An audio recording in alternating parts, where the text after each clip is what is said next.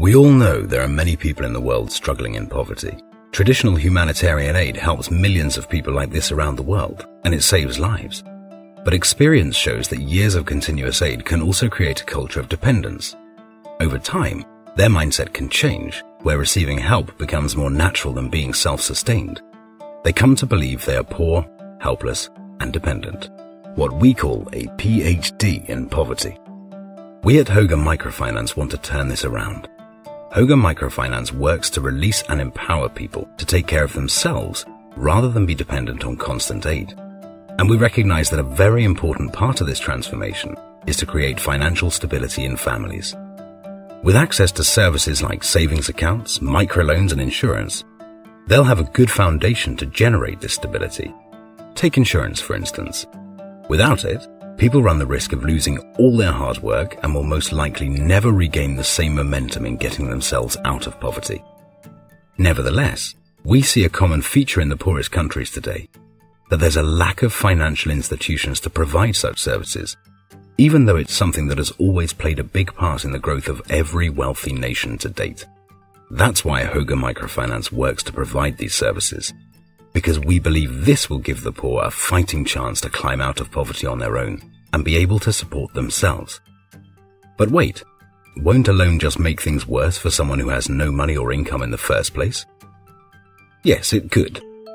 Money by itself is not enough. First, we need to change the mindset. We need to teach people with a PhD in poverty how to be productive and responsible, and develop good character, reliability, and trust through biblical values.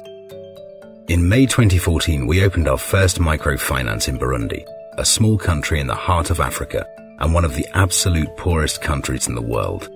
Burundi is abundant in natural resources, but the same lack of knowledge and financial support prevents people from taking advantage of these resources. Hauge Micro Finance collaborates with other organizations who specialize in education and training with a focus on basic skills like health and hygiene, food security, and ultimately, how to manage a business.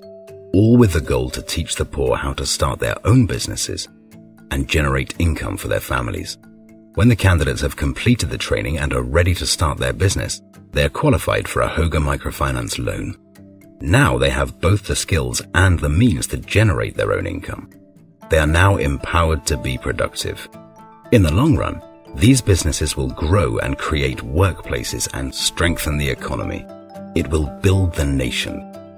The microloan is just a small step in the ladder out of poverty. This is also how Norway climbed out of poverty 200 years ago.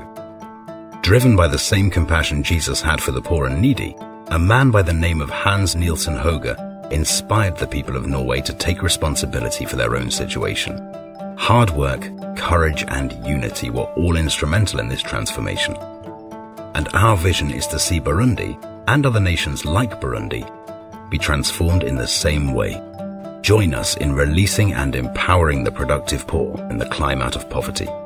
Learn more about our model and why it works at haugemicro.no.